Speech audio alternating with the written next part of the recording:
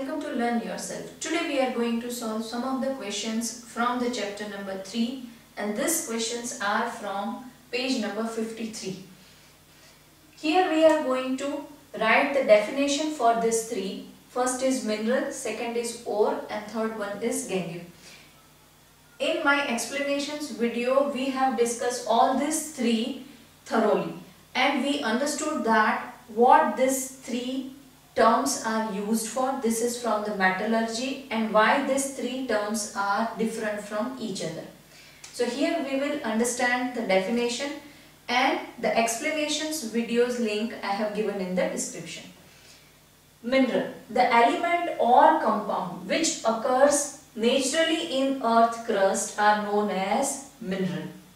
So any element, we know the periodic table has 108 elements, and from all those elements, any element, or if the element is very reactive, then it will exist in combined state. Then it is in a compound form. When this element or compound which occurs naturally in earth crust, then it is known as mineral. Ore. Some minerals contain high percentage of a particular metal, and the metal can be profitably extracted from it. So there will be so many minerals in the earth crust, but at some geographical area, some minerals are containing very high percentage of any particular metal.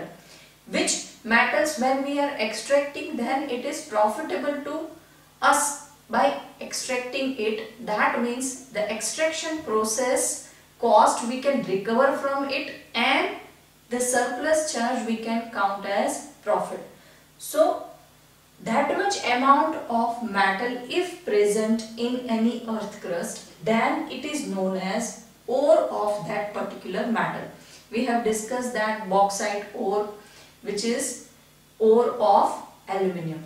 So some minerals contain high percentage of a particular metal, and the metal can be profitably extracted from it. These minerals are called ore. Now gangue. When ore are from earth crust, and it usually contaminated with large amount of impurities such as soil, sand, etc. So these impurities are called gangue.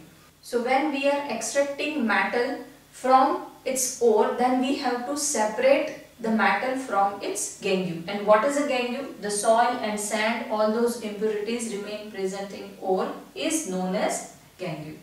Second question is, name two metals which are found in nature in free state.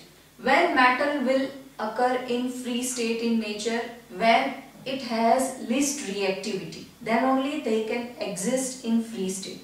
So all the metals which are placed below the reactivity series like gold, silver, platinum, all these metal can occur naturally or in free state in nature.